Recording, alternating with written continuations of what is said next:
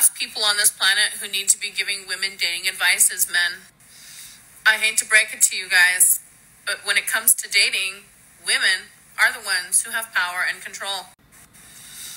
I'm the one who has so many matches that I can't even go through them. And why is that? Because you perfectly curated your dating profile? Got the perfect photos? Put the perfect bio? All of us know that's crap. You just have to be a woman to get matches. It's that easy. I'm the one who has so many matches that I can't even go through them. Not you. I'm the one who gets asked out so many times per week that I literally just don't reply back to people. Let's recap. So we shouldn't take dating advice from men because she gets all the matches.